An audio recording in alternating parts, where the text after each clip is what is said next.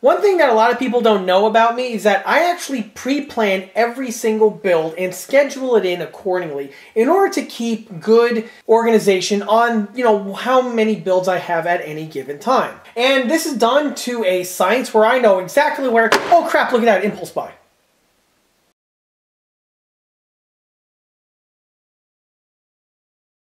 Hey everyone, this is John from EastCoastArmory.com, and I'm here today with a model showcase video for this 1/35th scale German World War II Sd.Kfz.232 Achtenraden armored car. The model in this video is built for my own personal collection. It's not for sale and or purchase. However, like I often mention in these build videos, I frequently take on commission build projects from models ranging between 1/35th scale and 1/6 scale. For availability and pricing information, that info would be best by contacting me through the email address listed below, which is info@EastCoastArmory.com. The model that we have here is built predominantly out of the box. However, I had to step outside of the kit confines in order to get the model fully completed to the condition that we have here. As for why this was the case, well, we're going to be going over that in this video, as well as going over several of the other aspects and details that are supplied with this kit. And this also includes, of course, giving the model a thorough in-box review. So stay tuned because there's going to be a bunch of info coming right at you. To start this video off, let's go ahead and take a quick walk around this model. And this vehicle here is the World War II German Sd.Kfz.232 Schwerer Panzerspähwagen. And that is just a big fancy German word of meaning heavy armored reconnaissance vehicle. This was a purpose-built 8-wheeled armored car that was designed by the German military in the late 1930s timeframe. This vehicle saw wide usage with the Wehrmacht during the early portion of the war, be it in the French campaign, as well as also into the North African campaign, to name a few.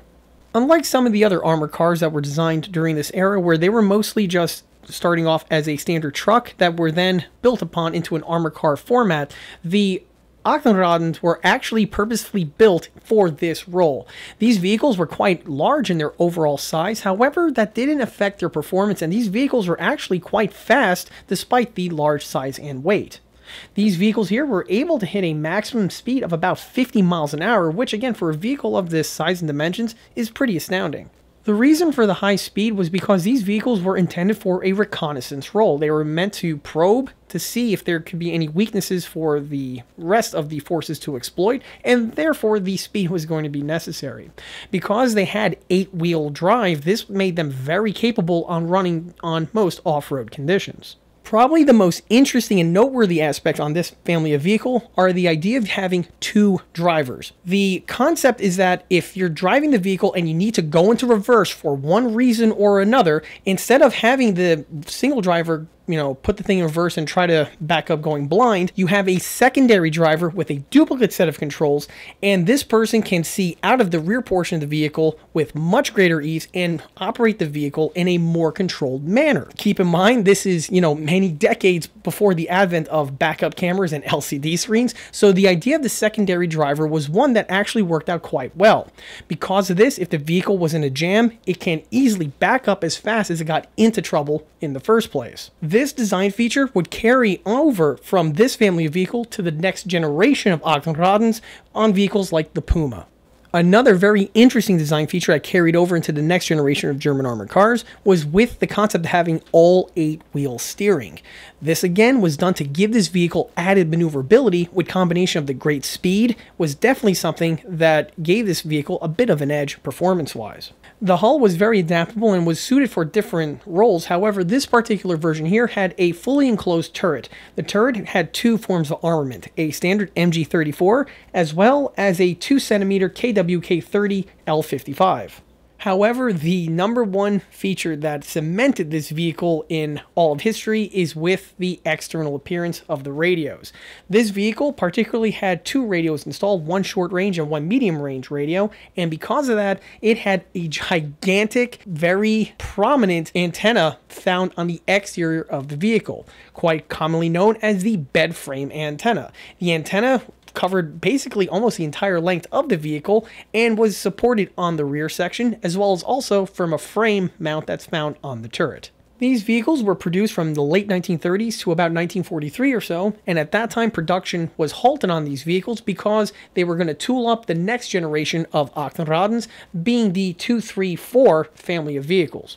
In total, roughly about 900 some units were produced, which was actually quite substantial, and this vehicle here was, again, quite prominently used by the German military in the early stages of the war.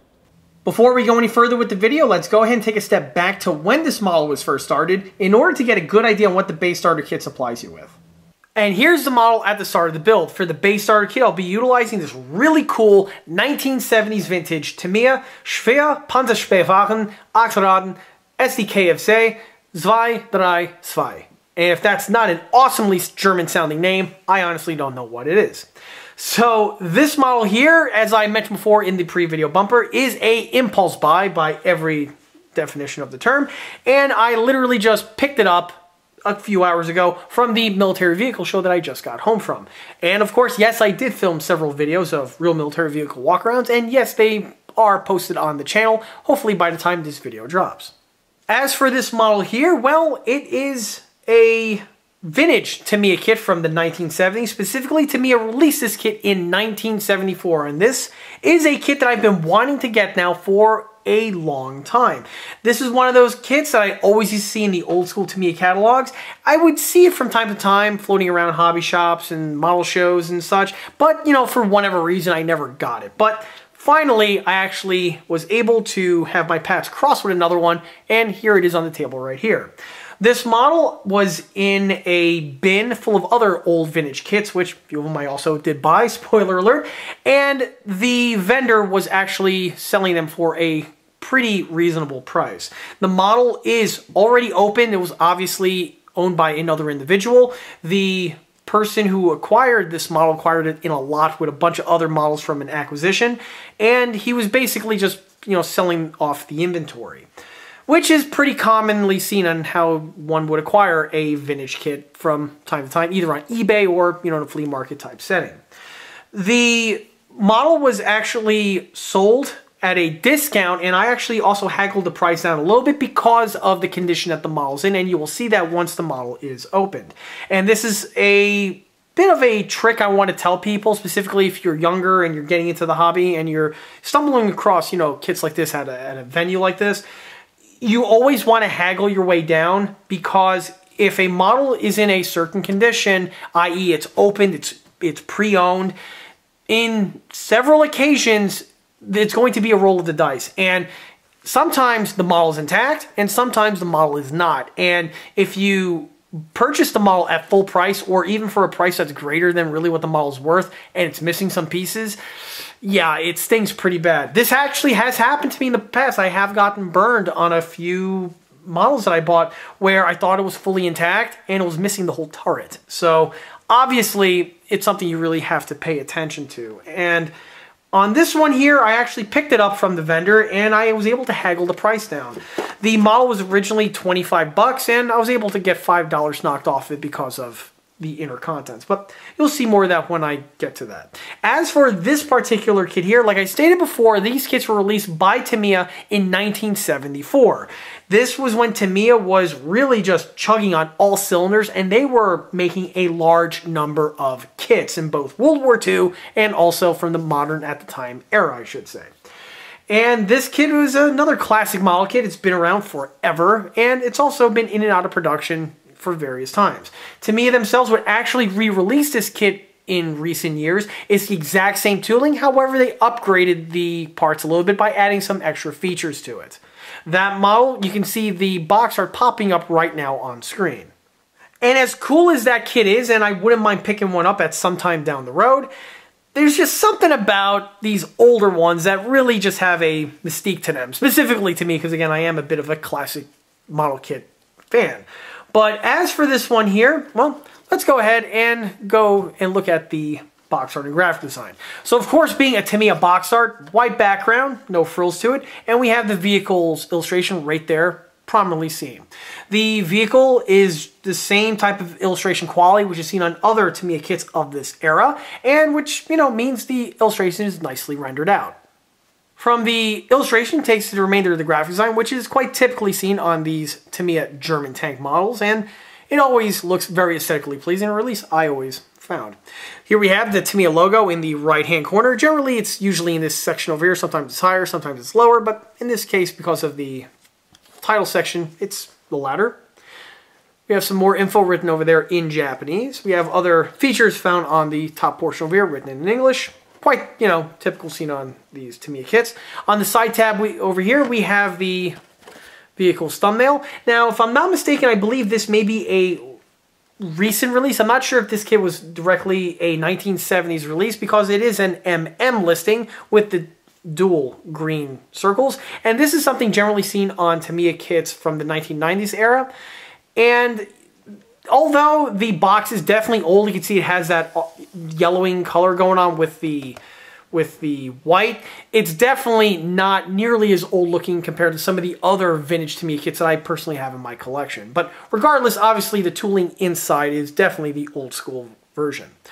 As I said before, this is kit number MM36, which is quite interesting because generally when I'm used to working on these Tamiya kits, there's usually a 1 or a 200 range, but 36, yeah, it shows you just how early these kits were designed in Tamiya's lineup. We have some other really cool info over here in the typical Tamiya typeface. We have another little color option of this vehicle, but with a dual-tone camouflage scheme.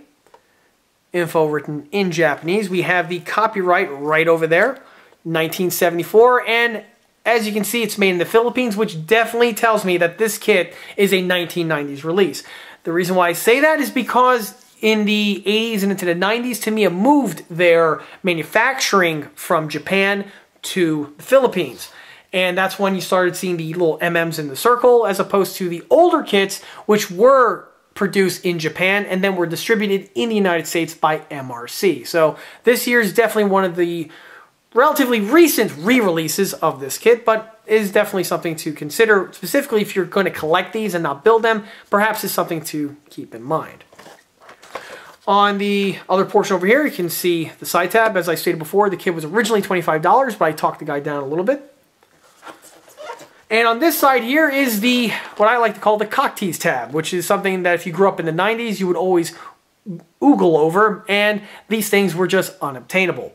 These were box arts of some of the other Tamiya kits, but the funny thing was that in the 90s and even in the 80s, these kits were long out of production and they did not have these really killer box arts. These were the ones that had the motorization and specifically the dual remote or the dual motor gearbox that were present on them, which is why they had the really killer box art. So let's take a look at some of the really excellent scenes, which by the way, in my opinion, these were some of the best box arts ever made on plastic models. So here we have the Jagdtiger, the Centurion with that really distinctive coming at you box art, M60A1, which they actually re-released with this box art about 10 years ago, and I actually did one of those reissues. Can be found on the channel. The original KV1, not the one with the crappy Lincoln Link tracks. And also the infamous Godzilla fan Type 61 Japanese medium tank.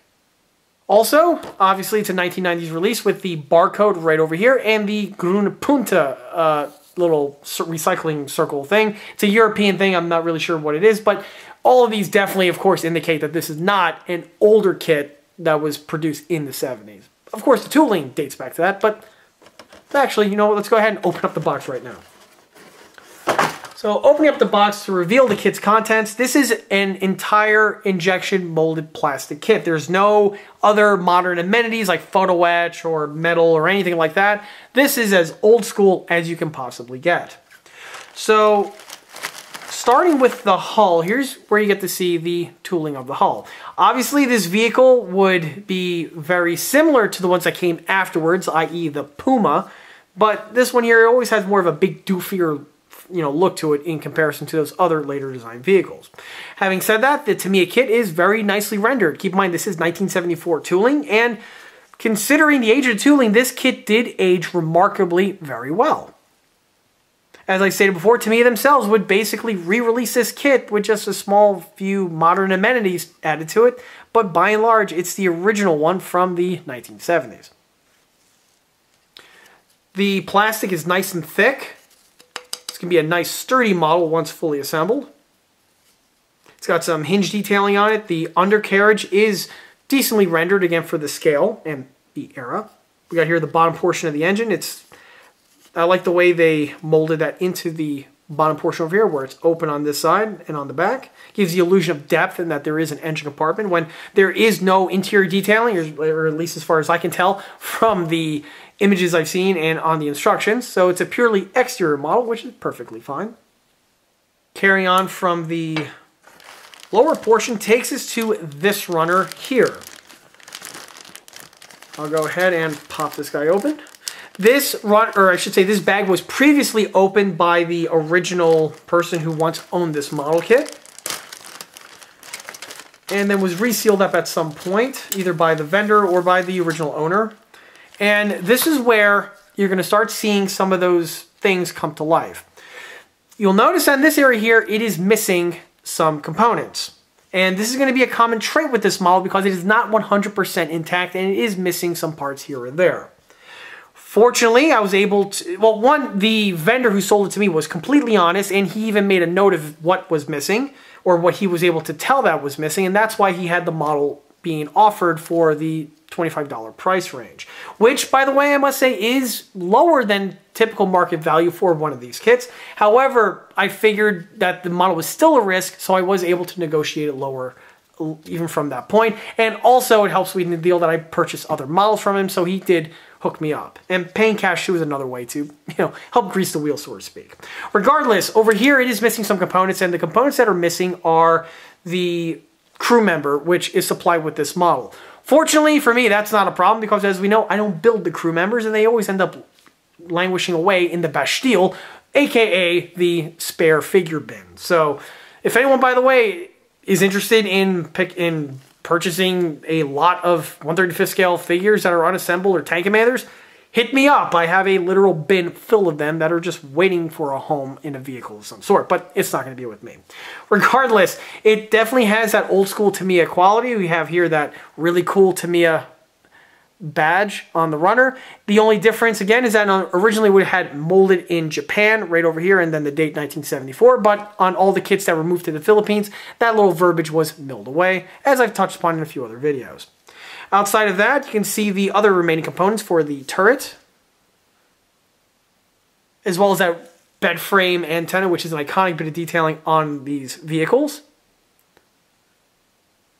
And I'm actually looking forward to building that because I would always see this vehicle as a kid in magazines and stuff, and finally it's my turn at assembling one. We have the visor details right over there. They appear to be very nicely detailed. And again, this model here was tooled up in the mid-1970s. The grills right here on the back, a bit on the flatter side, but again, 1974 tooling. And it, by and large, I think it aged pretty well. That's basically it for this fellow over here. The next sprue contains, obviously, the parts for the suspension, which for an Achtenraden is very, very important. Here we have all of the wheels for the main suspension parts. And the wheels are a multi-part assembly where we have the faces, we have the back sections, and then we have the inner hub units which get secured to the suspension, which, by the way, we have all of the suspension parts right there. The suspension on this one is molded to be very easily assembled. Of course, it is a Tamiya after all, and everything is a single drop-in assembly, which really streamlines down the part count as well as also the complexity. We have all of the clevises and all that other good stuff found here, the leaf springs. Basically, like I said before, everything is mostly there. However, upon further examination, when I got the model home, I see it was missing something that even the vendor didn't catch when he was looking over the model. And that is what's in, or I should say what's missing in this area right here, as well as this area. And that is the spare tire. You see, the spare tire was snipped away by whoever originally owned this model for, I guess, one project or another. And now that I have the model, I need to go ahead and find a replacement. Well, one of the reasons why I'm actually building this model at this time is because at the same time, I'm actually working on a Dragon Puma pattern of armored car. And with the way that kit is designed, you do have several wheels and components that are to be used. Well, the hubs are duplicates, so I could, find one for the spare, and the only thing I need to do is just make a mold of the spare tire itself. I'm not sure, but I think it may work because the wheels on the older pattern Octenraden and the later Pumas were, I believe, the exact same size, and if they were, I could simply just make a racing copy of the Dragon one, make some mods in order to secure it to this old Tamiya one. If that's not the case, I'm going to have to come up with another solution, but we'll see how that pans out as the build continues. Regardless, at the moment, I'm going to be relying on the Dragon one as not a donor, but definitely something to act as a clone, which is actually going to give you a better detailed tire compared to the older one. But regardless, that's the plan I have in mind. And I didn't even know that when I first looked at the model. I just, saw it was open, it was missing a couple parts, and I generally figured if missing one or two pieces, it might be missing more. But again, we'll touch more upon that later. Okay, so in here we have a loose little bucket running around, and we also have the decal sheet. Blue paper backing, typical Tamiya water slide decals. Needless to say, in the past I've had some good results with them. So we'll see how they adhere and also how they get secured on with the varnish that I generally use.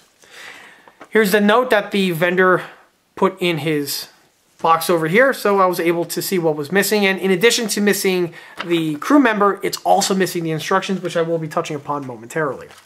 So continue on, takes us to the final bag, which contains the last two runners. As you can clearly see, this one has also been snipped away and it's missing a couple components.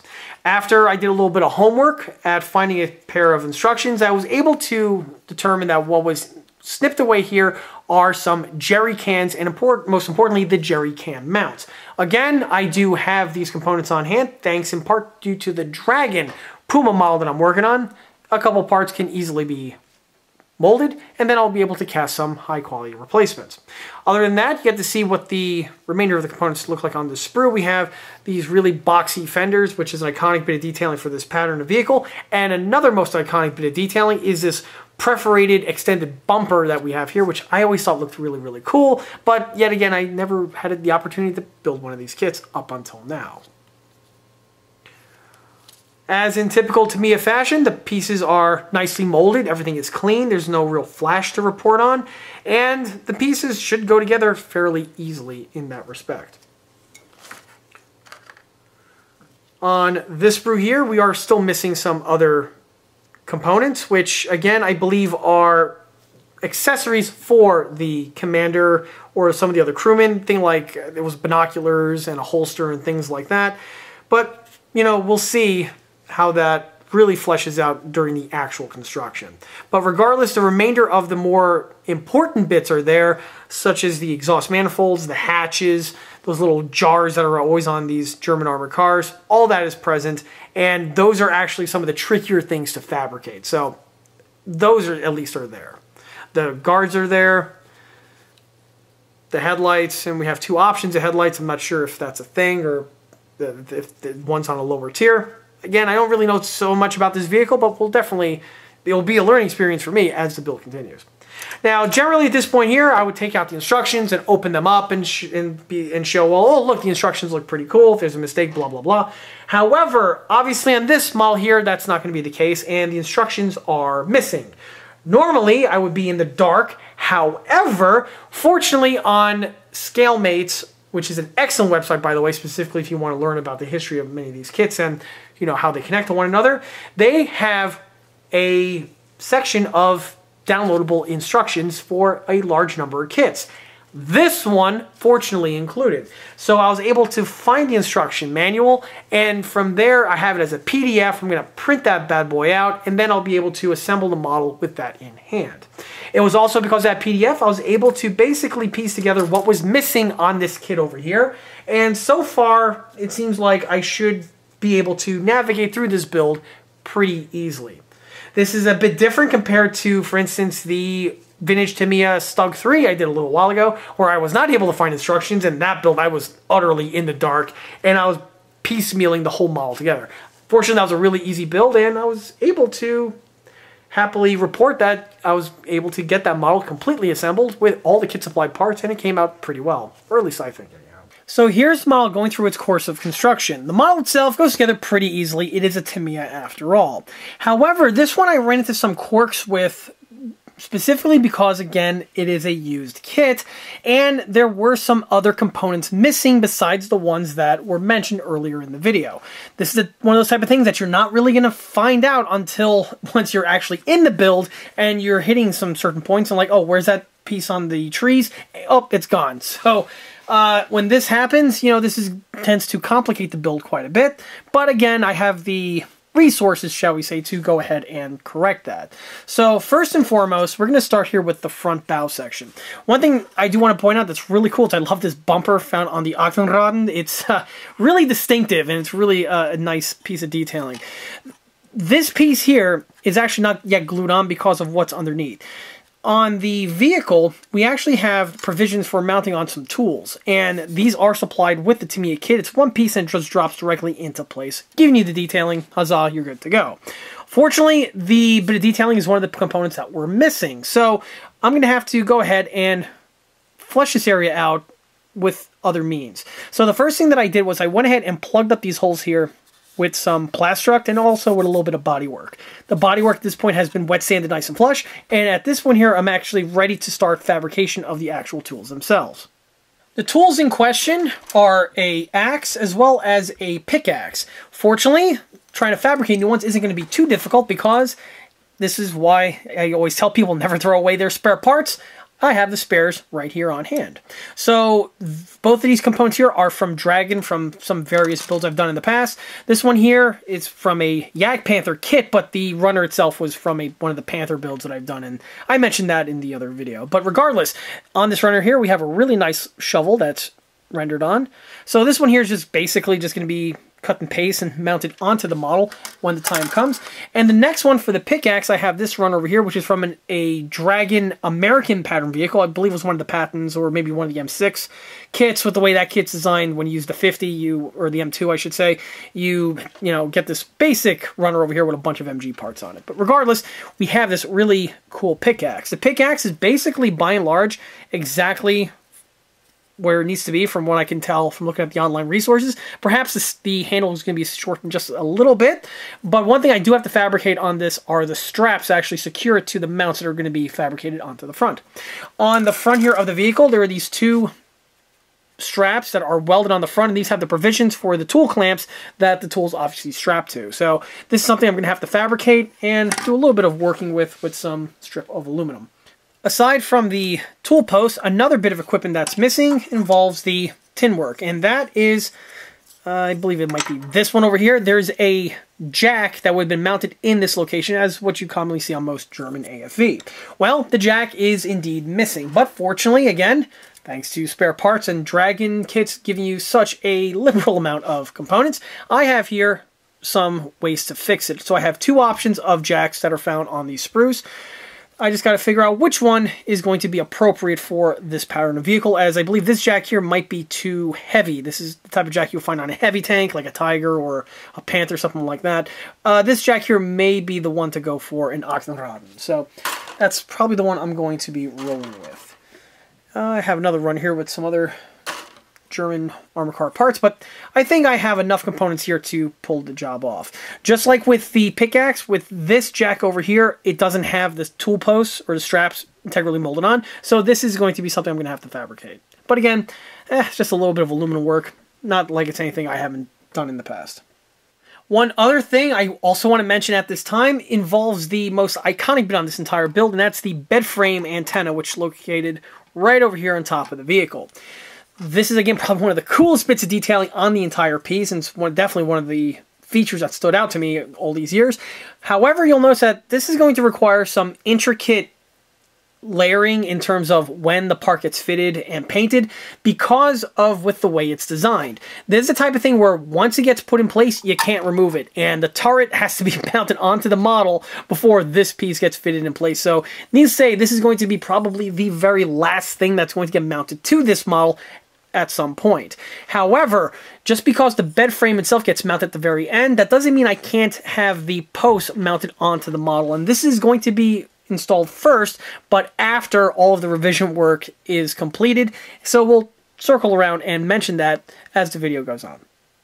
Also, while working on the build, one thing that I did want to mention at this time is involving the sirens that we have here.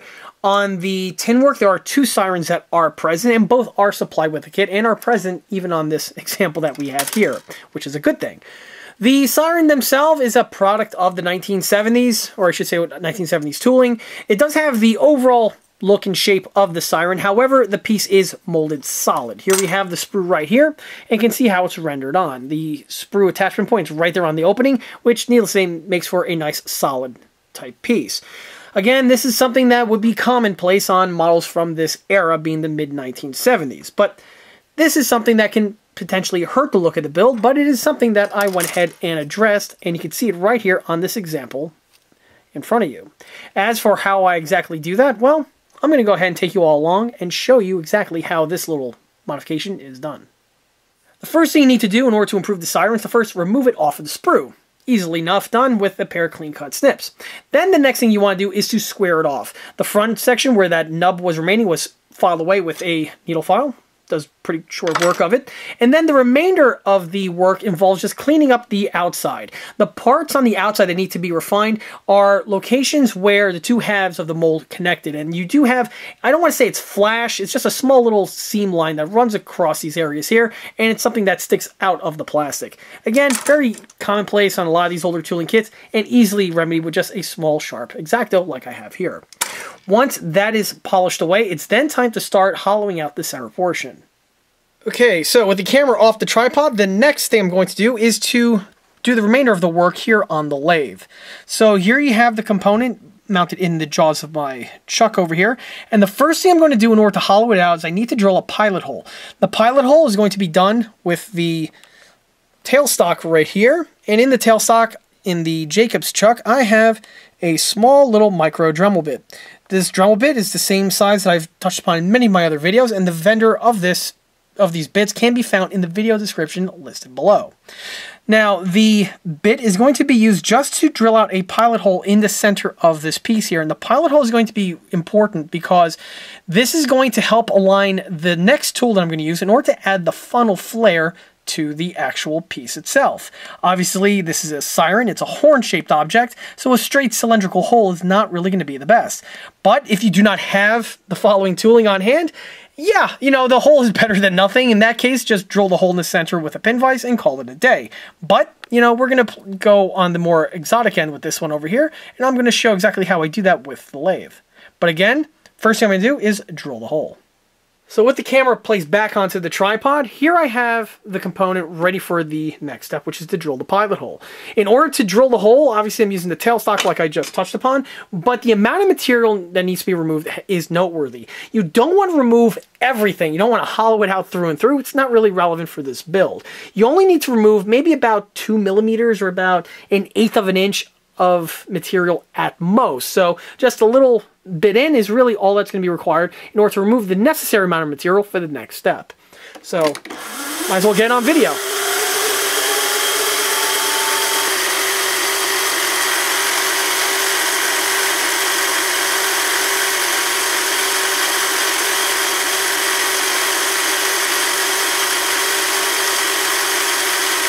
It may be tricky to get on camera, but the hole has been drilled out and there's nothing really show. It's just a cylindrical straight wall hole. The next thing I need to do is to add the curvature. In order to do that, I'm going to go ahead and utilize my needle file.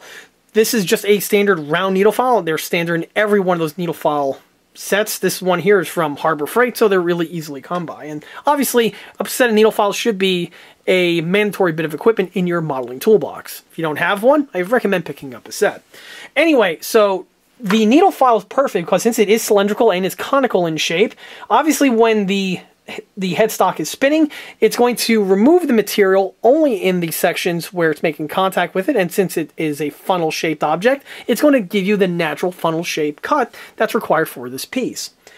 This is something you do want to take your time with. You want to be careful. If you over sand too much or you go too fast, the plastic will overheat up and melt, and if that happens, it's going to cause some problems, and things will go sideways really quick. So you want to use your best judgment and take your time. A little bit goes a long way with a procedure like this.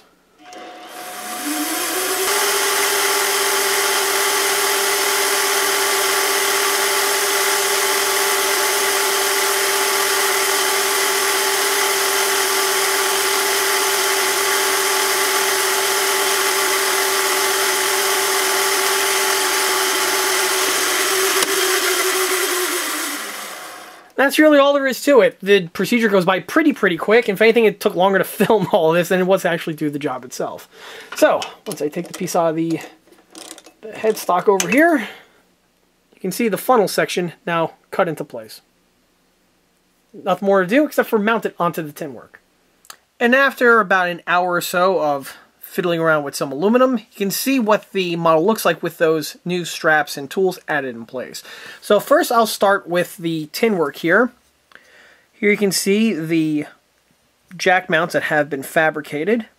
The original holes have been plugged up with a little bit of bodywork and then blended over, and this allowed me the perfect surface to add the new jack mounts to these locations.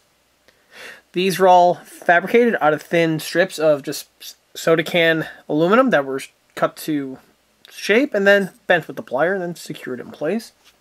The jack itself I have over here in the box. Here's the Dragon Jack, and just basically just going to drop directly into place like that after everything is painted. And then two other straps are going to be secured to the top, giving it for the top mounting detailing. As you can see, it does quite a bit to polish up this section over here and really improves it from the kit original. From these now brings us to the other bit of aluminum work that I was mentioning before, which is the front tool rack. As you can see, all of the tools have been fitted. I used the Dragon components that I touched upon before that were in the previous scene. However, for this model here, I'm going to do something a little bit different. Normally on my models, the tools are literally the last thing that gets fitted to the build. This is done so that I can paint them off the model, I can weather them off the model, and it just makes things a lot easier by and large. You don't have to worry about any paint slips or any other thing that could harm the finish. It's all done off the model, then when the time comes, boom, I drop them in place, the model gets varnished, and it's good to go. However, for this one here, that's not going to be an option because this one I actually had to fabricate the tool posts and mounts themselves. And obviously I can't exactly do this with the parts off the model. So for this one here, I went ahead and mounted the tools on at this time, which means when it comes time for painting and weathering, I'm going to have to be very careful with my painting techniques in order to go ahead and properly get paint on these locations here without causing any collateral damage.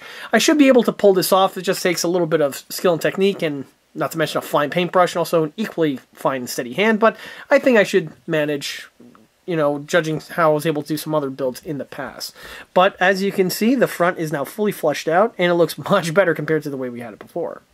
Also, it's important to point out that if you are working on one of these models, that bumper section really needs to be installed really after the model is fully painted and weathered, because obviously trying to get the tools fitted in place as well as also painted like the way I have to do on this one, yeah, it's going to be a bit of a problem trying to pull this off with this component fitted in this area. So this is probably going to be one of the last things that gets fitted to the model. Obviously, it's going to be painted and weathered beforehand. While on the topic of paint and weathering, this now leads us to the paint work, or I should say the pre-paint work. So this model here, being an Achtenraden, is no different than the Puma or any of the other 8-wheeled German armored cars, where you really want to go ahead and pre-paint these sections here prior to the actual model heading off into paint. And the reason why I say that is, well, quite clearly noted, there's a lot of detailing going on down here, which means a lot of extremities, lots of nooks, lots of crannies, lots of areas for paint not to get into. And once the tin work goes on, it just makes getting access to these areas all that much more difficult. And it's one of those weird things where, although it's hard to get paint into these locations, you will still be able to see bare exposed plastic if you're just viewing the model. So in order to mitigate this, what I'm going to do is at this point here, I'm actually going to prime the model and also get these areas here with their base coat. Once the base coat dries, I can then commence with the remainder of the assembly, which would include not only the tin work, but also a lot more of the guards and other bits of detailing that are found on the bottom portion of the suspension. The components that are noteworthy to point out are the little guard that we have right here that goes on the center portion here of the frame, protects the transmission, as well as the front and rear guards. And last but certainly not least, the drive shaft guard that we have right here. So these are all going to be pre-primed, painted with their base coat, and then I could start the final assembly, to which once that's complete, the whole model can head off into paint at that time. So basically, if you're watching this video, the main takeaway is sequence. If you're doing a build like this, sequence is going to be the most important thing to consider. And that's not just true for the Achtenraden like this one over here, but it's also true again for other vehicles with a similar type setup. Vehicles like the Puma, the LAV25 is another one that may or may not be similar in this regard, and even such vehicles as the Striker. If you have a vehicle that's an wheeled armor car with a lot of appendages down here on the bottom, the German Luchas is another one that just quickly came to mind, you're going to want to more likely exhibit a procedure like this just to ensure that the model is thoroughly painted. Trust me, you will have gaps, if not, and you will see them, which will hurt the look of the build. There's no way around it. So paint everything sequentially, and then your build in the long run will definitely look better. And here's the new replacement spare tire, fully completed, and it's actually ready for paint and then eventually mounting to the model. As I touched upon before, this piece was missing on the actual kit component, so a new one had to have been scrounged. And just like I touched upon before, in order to do this, I had to make a mold or a copy of one of the wheels that are supplied with the kit. However, making the wheel copy is pretty much straightforward enough. However, you are going to have to do some extra tweaks to it in order to make it fit for a spare tire roll, as opposed to the standard fitted type roll that is found on the kit component.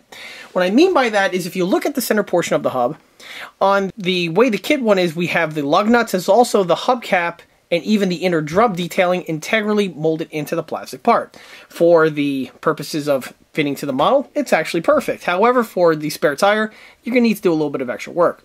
So the biggest part of the conversion was to go ahead and remove and amputate some of the original detailing in order to make the wheel into the spare tire roll that we have presently. So the original tire itself was molded, and this here is made from my standard cast resin.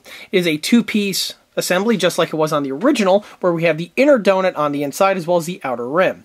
However, the outer portion on the hub face section does have those details I just mentioned. In order to delete them, I had to do this in a very careful manner. First, the center hole, or I should say the center hubcap, was drilled out on the drill press. Fortunately, with the way the kit is designed, there is that molded in peg on the inside that's an alignment for that little rotating disc. But that point was actually the perfect location to self-center the drill bit when it came time for drilling it out. Once I had the pilot hole drilled out with a round needle file, I was able to carefully just polish down the remaining areas around the circumference over here, where once that was removed, the shards just fell away, and I had the hole presently to the way you see it here. For the lug nuts, the original ones were just snipped away with a very sharp X-Acto, and then with a pin vise I carefully drilled out the locations where they once previously stood. The hardest part was actually drilling out the open sections there around the spokes. This was done with a Dremel, with a really small Dremel bit, and was done at a very slow speed, and I was able to carefully hog out the material to the way you see it here. Fortunately, I was able to do this in one go, and I didn't have any mishaps during the procedure. The other thing that needs to be noteworthy is with the interior. With the way the original Tamiya kit is designed, there is a little disc that gets sandwiched in between the outer section of the wheel and also the inner donut. And this is a nice little bit of detailing because it allows the wheel to be permanently mounted to the model, but allows it to freely rotate, which I'll be touching upon as the video progresses. However, one side effect that this has, and where it's relevant for this, is because there is a little recess found in this area over here on the inner portion for the thing to actually lock in place and rotate. With that bit of detailing not present because it's a spare, I do have now a valley that needs to be plugged up. In order to do that, I simply took a PVC tube and I turned it on the lathe so that I was able to remove just the right amount of material for the tube to be transformed into a sleeve, so it slips in inside of the wheel, but the tube itself is thin enough where it doesn't cause any problems where it's visually an eyesore. So it's really the best solution for the situation at hand. Why it's also really relevant to mention this is because with the way the wheel gets fitted to the model, you are going to be seeing this portion, which is going to be exposed to the viewer, as opposed to this area here where it needs to basically plug onto the kit supply component. So focusing on the inner detailing area here is actually very, very relevant for the model at hand. However, as you can see, it's now fully completed, and at this point here, it's going to head off into paint, weathering, and then mounting to the model. So with the model now fully completed, let's go ahead and start with the suspension, but because this is an armored car, and because I touched upon it before, we might as well start with the lower suspension area. So as I touched upon earlier, the undercarriage is just filled with small little appendages and just little crevasses that prevent paint from getting into their proper locations. Which is why I touched upon before to paint the sections with several of the components off, because it makes getting paint on these areas much more easily done. And here you get to see the actual end result of that. These sections here are all thoroughly painted. No matter which angle I hold the model, there's going to be not just the primer coat, but also the base coat on those various sections. And as for the remainder of the weathering, well, this was done with the same format that I'm going to touch upon for the remainder of the build as I get to the paint and weathering portion of the video. Regardless, the undercarriage here painted very well, and I'm really happy on how everything turned out on the underside. The shields have been fitted in place for both the drive shaft shrouds, as well as the front and rear armor sections, and also the front, or I should say the mid transmission section over here, was all painted and then secured in place. Because the Tamiya kit is what it is, all of these components just dropped into their appropriate locations once the paintwork was concluded. One other thing I want to mention about the suspension before I flip the model over is with the drive shaft protective boot that we have right over here. With the way the vehicle is, you have this little rubber boot that protects the drive shaft when it emerges from the differential. This detailing is integrally molded into the Tamiya kit, and it's actually decently rendered out of the box.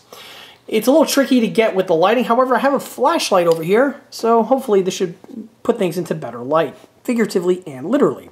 So here you get to see the piece right over here. This piece is found duplicate on all 8 of the row wheels, and the piece, geometrically speaking, is actually quite excellent. The only thing you gotta do as a builder is with a little swipe of Tamiya flat black, or in my case rubber black, was to just paint the little sections carefully with a paintbrush. This is really all that's required in order to spice up the model, and it's always something that looks great when you do these armored cars. If we can recall, a similar technique was done to the Dragon Aktenraden that I did a little while ago for basically the exact same reasons. With the model flipped right side up, this brings us to the remainder of the run gear, which in this case are the wheels. The wheels on this model over here are really cool in that they are designed to be functional, and by just building the model out of the box, you can have the model have a nice little roll to it, which is something that some builders out there might deem to be a great feature because some people like to still play with their models. This one here is actually, yeah, you can go ahead and do that without necessarily causing too much damage. You know, it's much easier, say, compared to a tank with, you know, some type of track system. But for this one here, yeah, it actually rolls really, really well. If I move the little table out of the way, it has an excellent roll to it. So if that's something that you're looking for, this is definitely going to be the kit for you. Outside of that, the other thing I do want to mention is that if you are building this model is intended to be depicted with the wheels in the straight manner. So if you are one of those people out there that like to have your armored cars or your wheeled vehicles with the wheels tilted to one side or the other, this is something that cannot be done with this build outside of doing some heavy scratch building and modification of the kit components. Is it something that can be done? Theoretically, however, it is going to require quite a bit of scratch building in order to do so. So much so that it's really something that is more or less off the table. With the camera brought in closer, you get to see the quality on the actual detailing on the wheels themselves. And the wheel detailing is really good. The lug nut detailing is all present, as are the hub detailing, and the thread pattern also is something that came out to be very nicely molded on this older kit that we have here. Moving our way to the back takes to the spare tire, and as I mentioned before, this is a new cast resin replacement component, as the original one was missing with the model. And also, as I mentioned before, I had to make some modifications to the stock unit in order to transform it from a mounted wheel to a spare wheel. And now that the model is fully painted and completed, with the tire fitted in place, it definitely blends in with the remainder of the detailing without batting an eye. Once those modifications were made, the unit just gets fitted into place as the kit one originally would have. Outside of the tire, the remainder of the components are stock with the model, went on without any sort of problems. One thing I do want to reference though are the tail and convoy light. On this side over here we have the round version, and the paintwork is what you'll see on many other builds on this channel, where the top section is painted in red while the bottom one is in orange, and this is again as per real examples that I was researching. As for the blackout light, this is the typical German AFV square pattern of blackout light, and the kit piece is molded in the following format, where we have the flip-up section clipped to the top with the square little lenses being exposed. The squares are painted in green as they are found on the real examples. Some other details to mention are the exhaust manifolds. These again are the kit ones. However, I did went ahead and drill them out with a pin vise, which is a customary bit of detail I like to do on these builds, and it's always one that helps the look of the model compared to leaving it with the section molded solid. Just like I mentioned on MGs, if you do not have the tooling or the skill set in order to hollow those out, perhaps this is something you might want to pump your brakes on and avoid, because if you screw this up, this is something that can actually hurt the look of the model. And let's just say if you try the technique and you botch it up, well, it's not a total loss, because what you can do is you can actually drill out the entire section and replace the molded in nub with a small plastic or a metal tube. This is something that will also help the look of the model, but again, it only should be done for someone that has the skill sets and the technique in order to do that. If you do not have the tools or the skill sets, you just might want to just roll with the unit left in its stock configuration. Also in this section over here, you get to see the rear headlights. And yes, these are headlights, even though this is technically the rear of the vehicle. As I touched upon before, this pattern of vehicle is very unique because it had dual driver sections. And for the unit to technically back up, the rear driver has a dedicated set of headlights just in case they need to do so in a low light or a nighttime type setting. These again are the kit components and were simply just painted as such. The units have their blackout details integrally molded on, so just a little swipe of silver paint was all that was required to give you the lens detailing. Moving backward takes to the siren. As I touched upon before, I did hollow these sections out, and it does give a little bit of extra detailing, which you can see here. One thing I also love about these German armored cars, and the same is true with the half tracks or with the indicator little beacons that we have on either side. These are not lights, they are just simply metal rods with little balls found on the end, just to let the driver know exactly where the fenders are on the vehicle. On this model here, and this is also true for many other vehicles that have this type of detailing, I went ahead and painted the round sections in white, as this was commonly seen on the real vehicles in the field. This is something that, when done, always really helps the look of the model and just makes it have that much more extra color pop to it. It never ceases to enhance the build. Moving on, the remainder of the tin work takes us to the fire extinguisher, which is the kit original, but we also have here the shovel. The shovel is relevant to point out because this is not the original one that was supplied with the model, and the reason why is because, just like with the other tools, it was just missing from this example that I was building. The one that we have here is a dragon component, and again came from one of those spare runners that I mentioned earlier in the video. Just like with the front tool where they didn't have the tool post, that was also true for this one over here. So the tool posts you see on this model were scratch built out of thin strips of aluminum, much along the same lines as I touched upon with the other sections. Once everything was painted, weathered, it was just mounted to the location where the kit one would have been fitted originally. Moving towards the front takes to the jack. As I mentioned before, this detailing was all added because the kit one was absent, and now that the model is fully complete, you really get to see what the final outcome looks like. Overall, this really did help the build by utilizing this version here as opposed to trying to stick with the original one. So in the end, the piece being missing, as well as with the other tools, was more or less a happy accident. Regardless, now that you see what it looks like fitted in place, you can see why I went ahead and painted everything separately, because trying to get in here to paint this little bit of tooling as well as with the remainder of the vehicle is definitely something that would have been very hard, if not impossible to do. So that's why I always paint my tools separately after the vehicle is painted and weathered.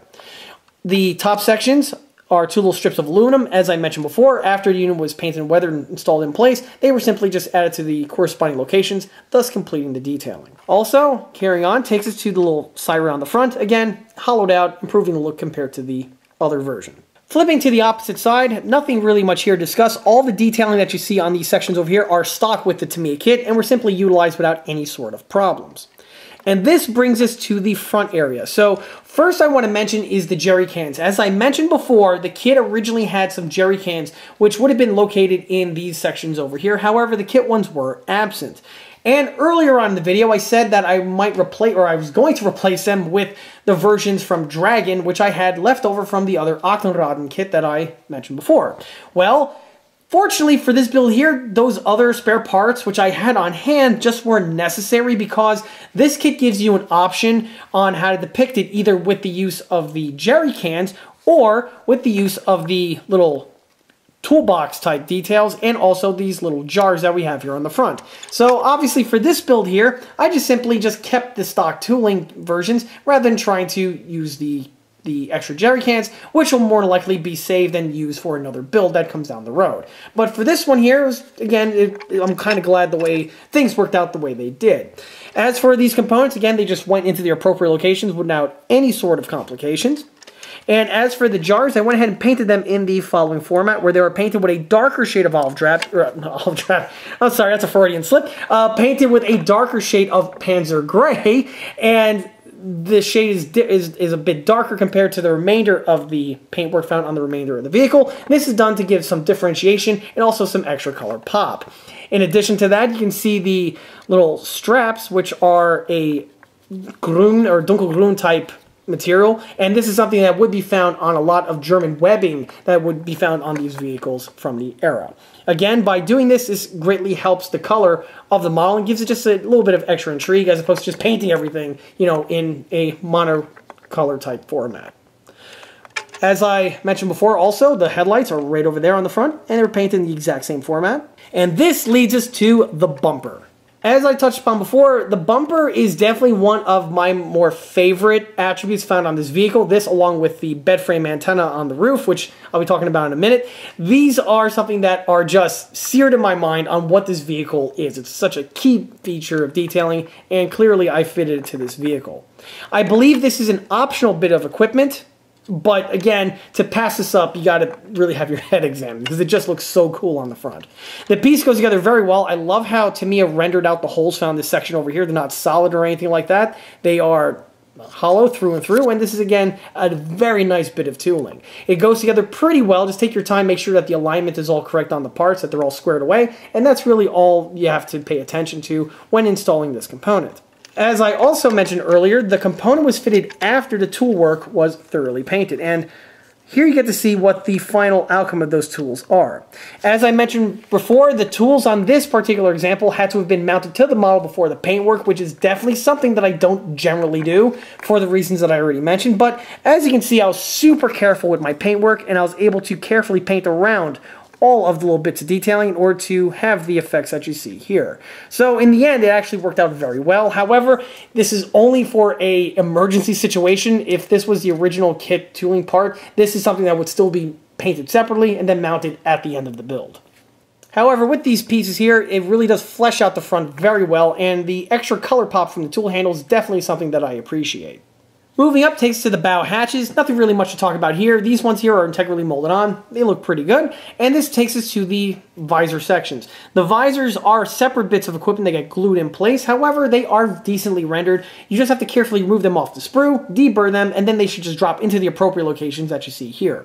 One thing that I do want to point out is you got to be careful on the amount of glues that you use on these sections over here.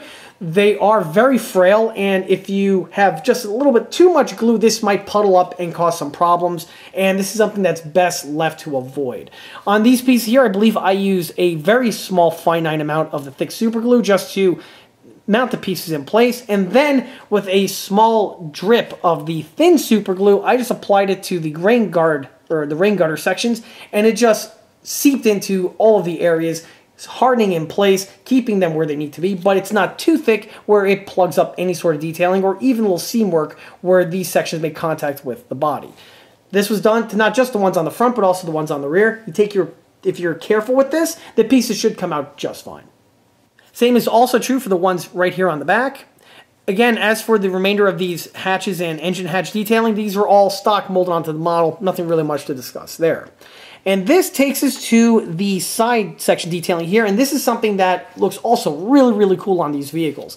So we have the turn signal, which is actually a little arrow that flips up whenever you want to indicate if you're making a left or a right-hand turn. And we also have two sets of lights found in these sections over here. Again, one for the front, one for the back. But the coolest part is definitely the brush guard. The brush guards just look awesome on this vehicle over here, and it's just a nice little bit of detailing that's found in this mid area. These components here are all stock with the Tamiya kit and were just simply mounted as per the kit's instructions, and they went on by and large pretty easily. However, one thing that I do want to mention is that you want to make sure you take your time with the installation of all these components. They are on the smaller side, and also with the way the geometry is with the vehicle, this may lead to some complications on just getting them fitted in a square manner. So you want to install the turn signal and the lights first, let the glues fully set and dry, and then from there you can install the brush guard. And again, just be careful with the alignment with the way they fit on the hull. Once they are fitted in place and let the glues dry, the piece then is pretty much easily said and done. Moving briefly back to the rear section takes to this rear grille here. Very nice bit of detailing. I like the way the louvers are rendered out, and they just look great when you apply the Tamiya panel line accent, which is something I'll be touching upon again when I get to the paintwork on this vehicle.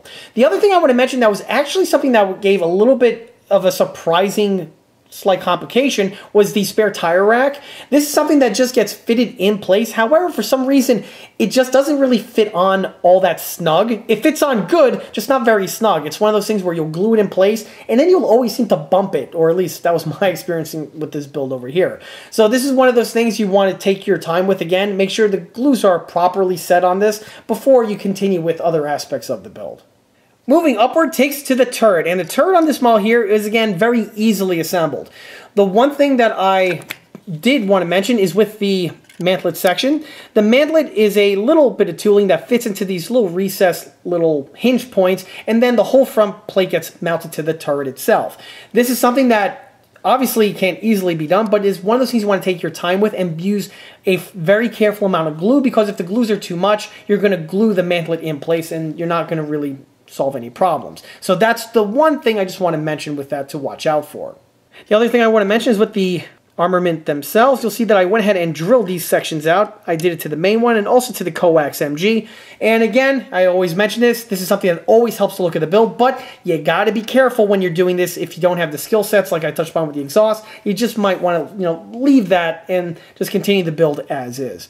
As for the paintwork, I'm jumping briefly ahead. You notice that they are not painted with the same color of the vehicle. Obviously, the MG34 would be a blued or a Parkerized type coloring, but the same is also true for the main armament. This is not painted with the same color as the remainder of the vehicle, or at least from the various examples that I was doing for research. The remainder of the turret details are very simple, and they go on to their appropriate locations, such as the hatches and the visors and things like that.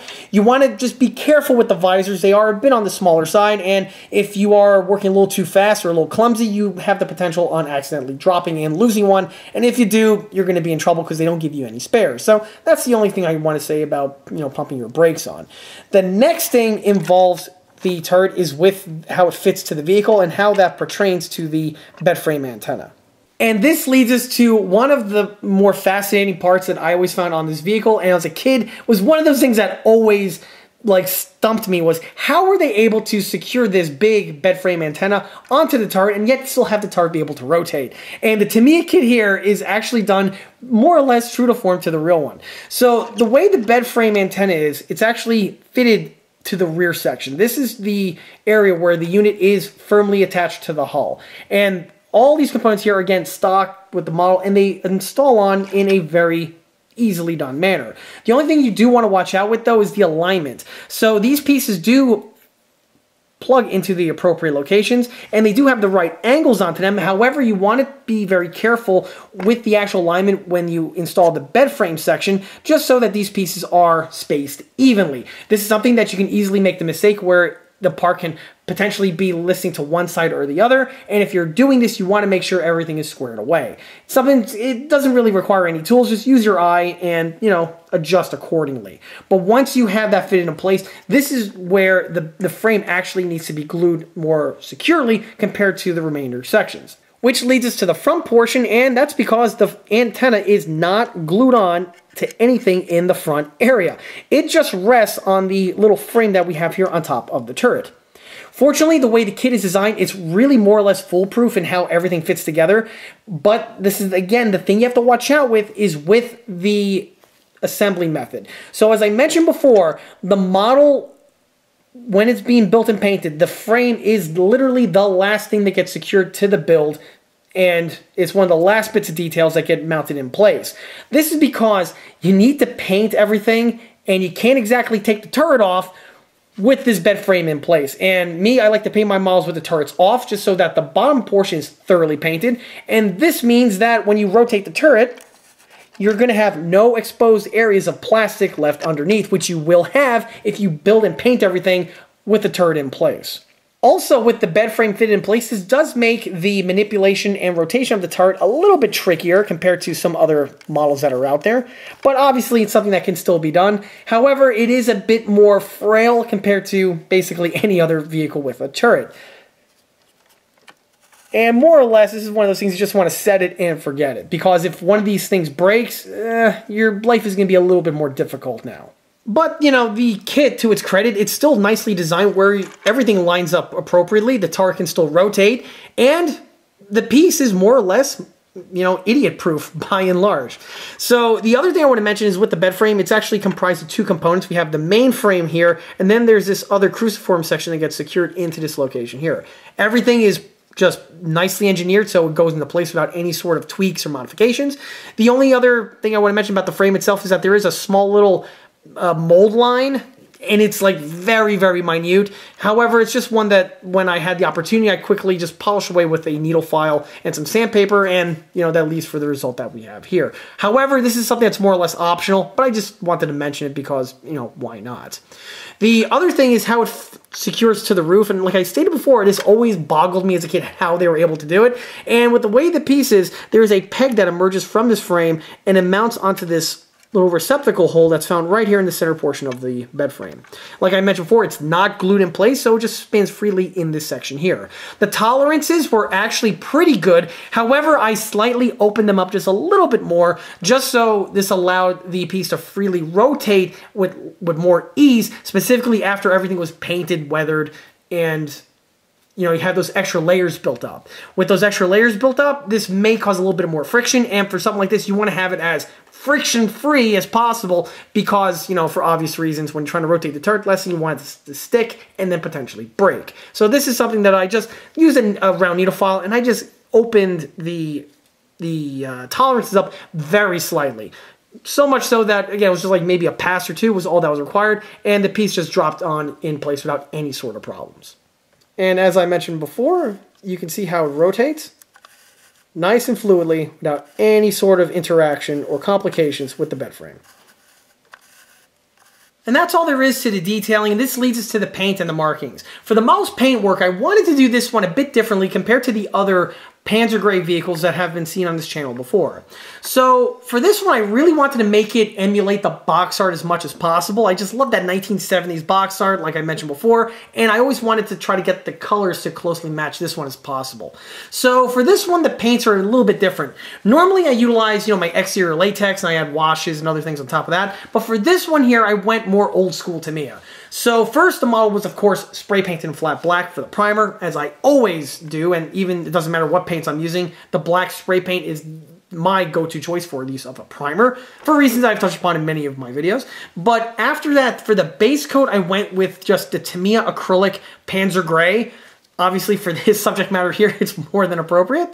And after the Panzer Gray was added, I went ahead and added several other washes to it. I lightened it up with one sort of wash, and then I added a blue filter to it. And the filter I used was Tamiya flat blue, or light, I think it was, yeah, light blue, Tamiya light blue. I watered that down in the airbrush, and I just airbrushed a nice little filter over everything, giving it for this blue hue tint that we have here. And honestly, it came out absolutely perfect. It looks very similar to the box art that I was aiming for, and it's definitely one that looks very different compared to the other all Panzer Gray vehicles that I have in my collection.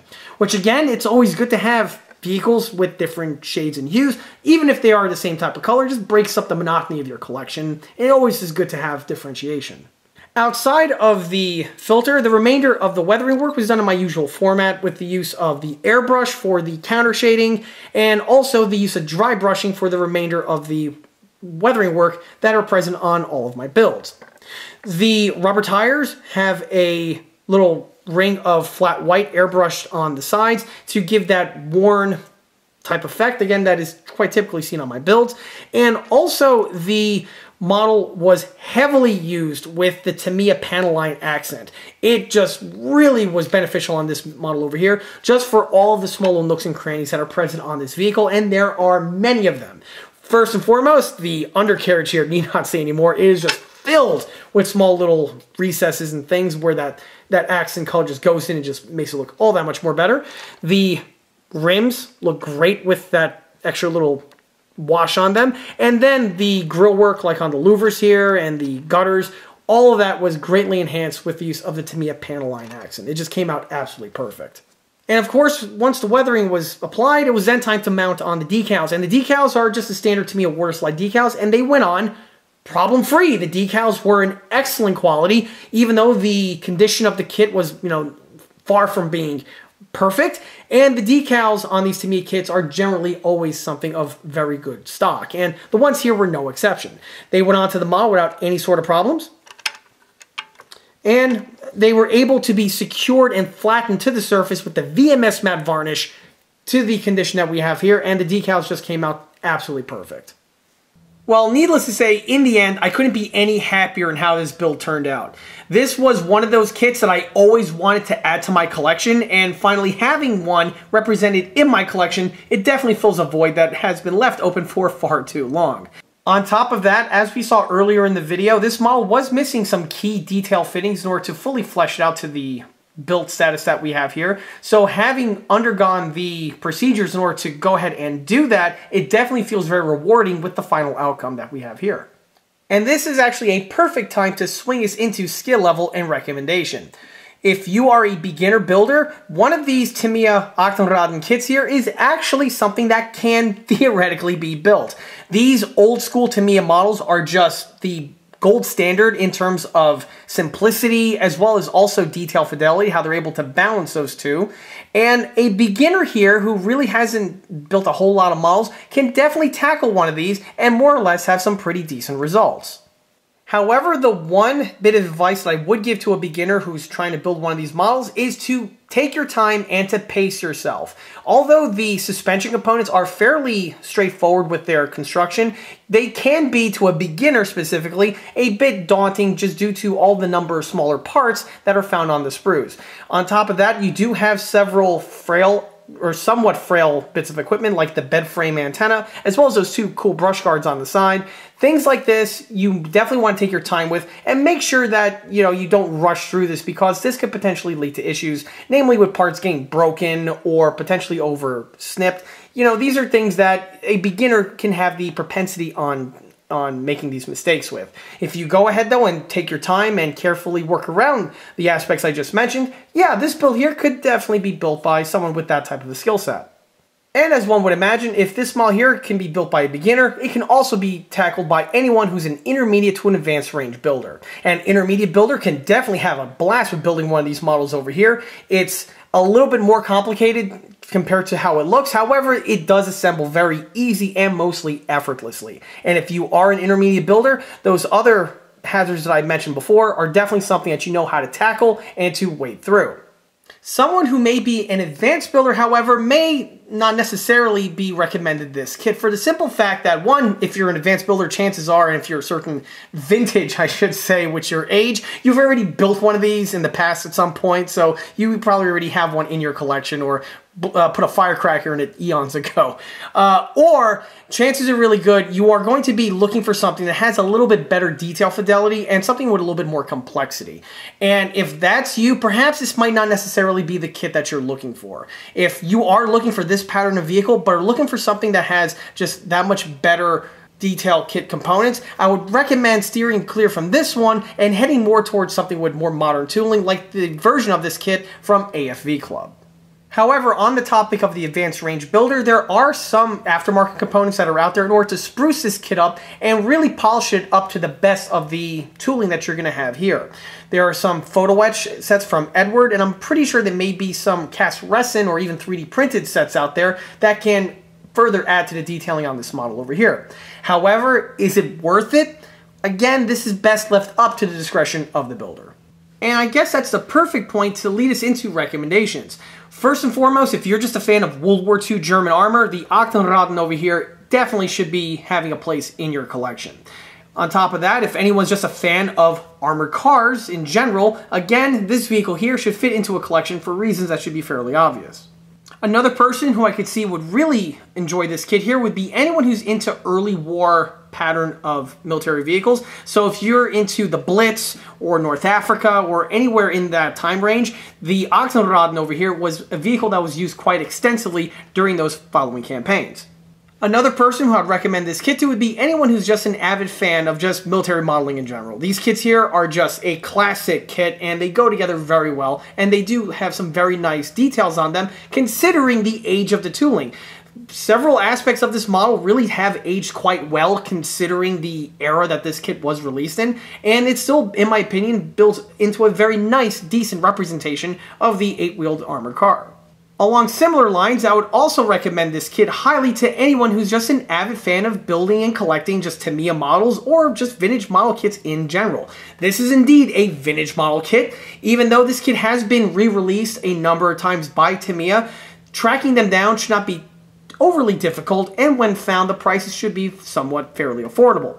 However, this is still a vintage kit through and through, and if you love to build and collect those vintage era models, this one here would be a fantastic addition to add to your collection. And with that, that wraps up this model showcase video for this 1/35 scale Schwerer Panzerspähwagen Sd.Kfz.232 Schwerer armored car. If you like this video, be sure to subscribe to this channel where it's a great way to keep update on new posted content, being small scale model showcase videos like this one over here, or the other larger scale project update videos that frequently get posted to this channel.